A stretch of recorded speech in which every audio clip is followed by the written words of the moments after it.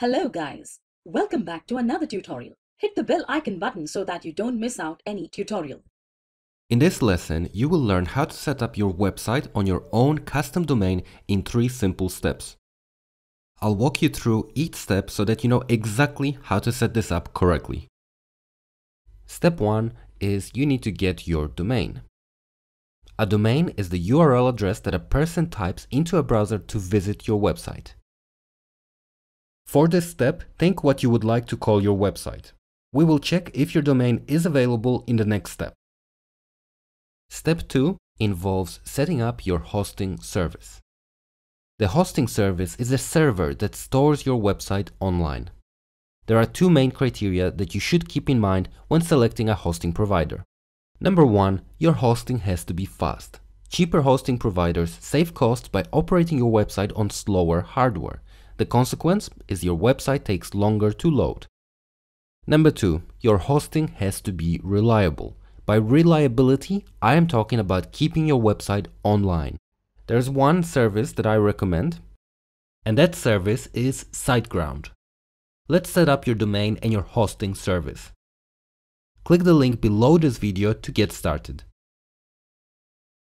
This will take you to SiteGround, where you will buy your hosting. On this page, scroll over Hosting and select WordPress Hosting.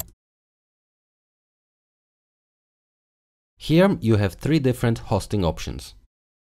If you are planning to have one domain only, so one website, then select the Startup option. It's the best for choosing to run your first website. If you plan to use multiple domains and try to run a couple of different websites, then you should select Grow Big, because you can have multiple websites on your hosting package. In this tutorial, I will select Startup for one blog, so I will click here, Get Plan. Now enter the domain that you thought of in step 1. So I will select a .com domain. And for the purpose of this tutorial, I will just write sample Tom Wistek and click Proceed.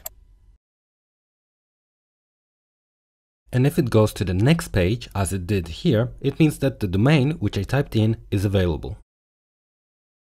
So now it's a matter of filling in your contact information.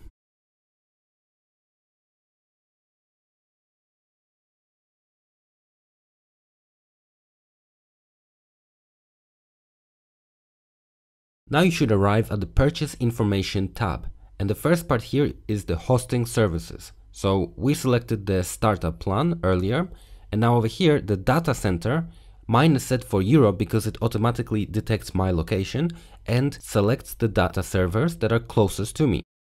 So it should automatically detect your location, but if you want to change your data servers, just click here, and then you can select 4 different locations. So choose the data center which is closest to you. This will ensure the fastest load times around your location. So I'm selecting hosting for 12 months. Scrolling down, we have the extra services. So I'm registering a new domain here. Then we have domain privacy. If you want your details private, you should select this option. If you do not select this option when you register your domain, your details will be available on the Whois website. This means that anyone can look up your website and find out that you are the owner of the domain. I usually don't select this because it's just a blog that you are starting out, but it depends on the type of website you are planning to build, and it might be a good idea to select this one. Then we have the SG Site Scanner. This is a service that monitors your website and notifies you if your site has been hacked or injected with malicious code. I don't recommend this. If you have a developed website with over 20,000 visitors monthly, then you can consider this. But for a new website, it's not required. Next, we scroll down. Make sure you confirm with the terms and conditions. If you would like to receive SiteGround news, then select this and then click Pay Now. Now your order will be processed. You should receive an email when everything is set up, your domain and your hosting. At that moment, you are ready to move on to step 3. Step 3 involves installing WordPress. WordPress is a free web development platform and it's very intuitive to use. So head over to SiteGround and log into your account.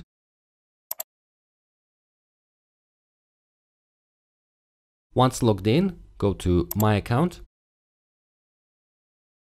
and then go to cPanel.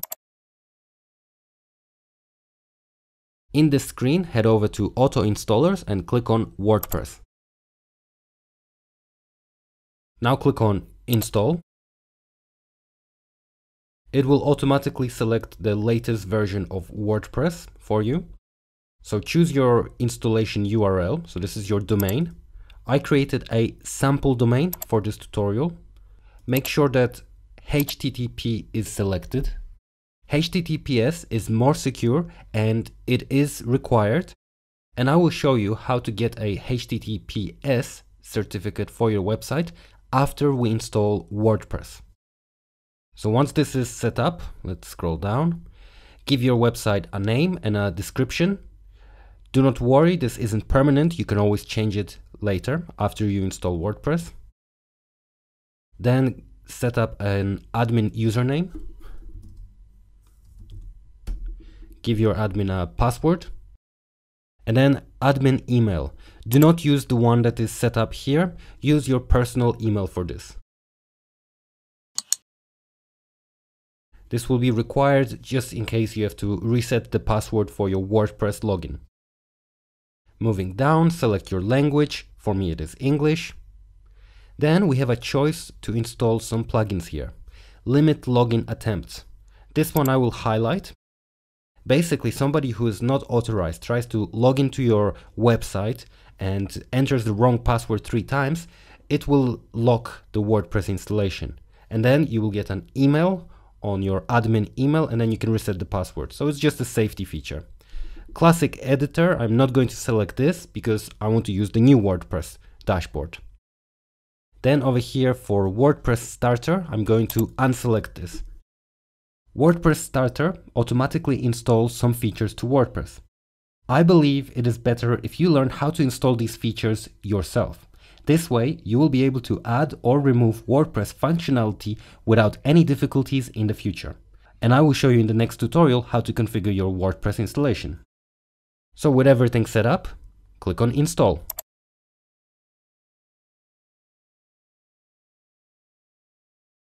And congratulations, WordPress has just been installed.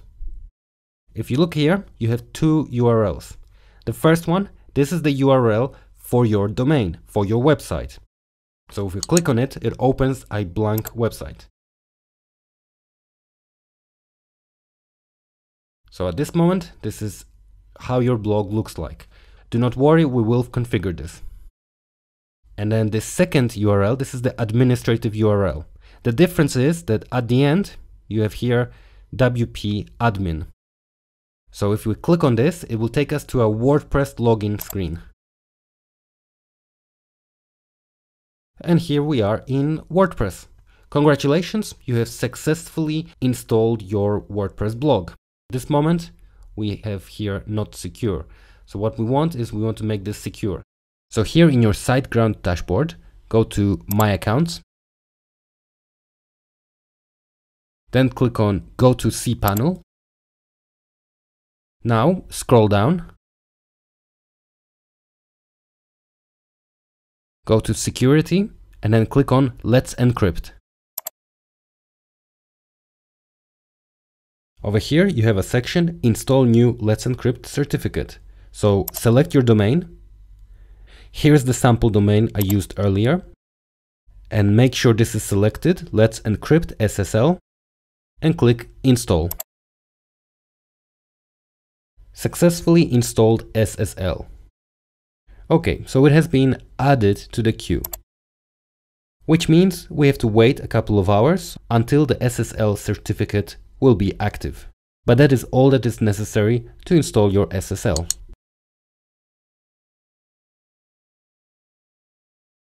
Okay, we're back on our website. So this is the non-secure HTTP version. Now let's change the URL and add HTTPS.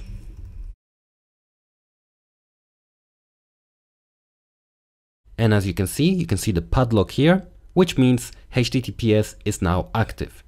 which also means that to access WordPress, we just add WP admin to the end. Enter. And now we can log in. And now we are in our WordPress dashboard, and as you can see, the padlock is here, so our website is secure. Thank you for watching. Thank you for watching. Don't forget to subscribe to the channel. If you like the video, do give us a thumbs up and share it. Also check out amazing discounts and offers on our premium courses in the description below.